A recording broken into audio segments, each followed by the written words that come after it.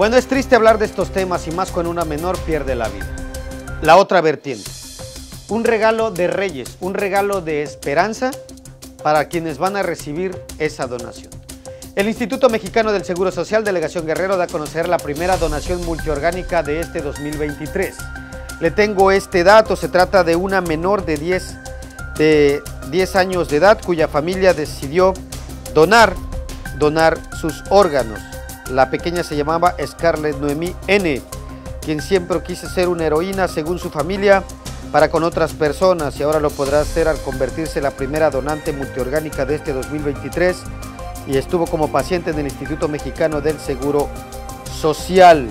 Déjeme le digo que niños menores de edad recibirán este regalo para seguir con una mejor calidad de vida.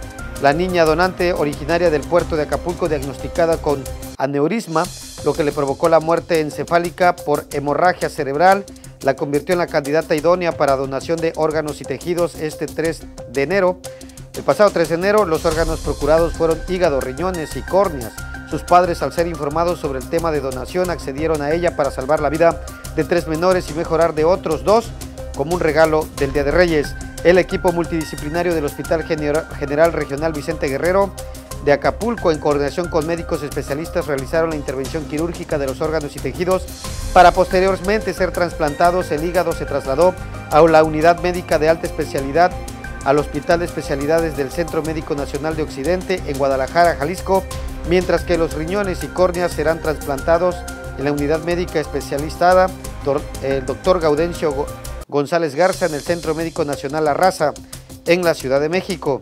Los órganos fueron trasladados vía aérea para el trasplante inmediato de los niños compatibles del rango de edad, con la colaboración de la Coordinación de Donación y Trasplantes de Órganos y Tejidos, células del IMSS en el Centro Nacional de Trasplantes aquí en nuestro país. Pues ahí está la donación multiorgánica. Triste por la familia, se fue la pequeña de 10 años, pero otros niños tendrán la posibilidad de salvarse y otros más de tener una mejor calidad de vida.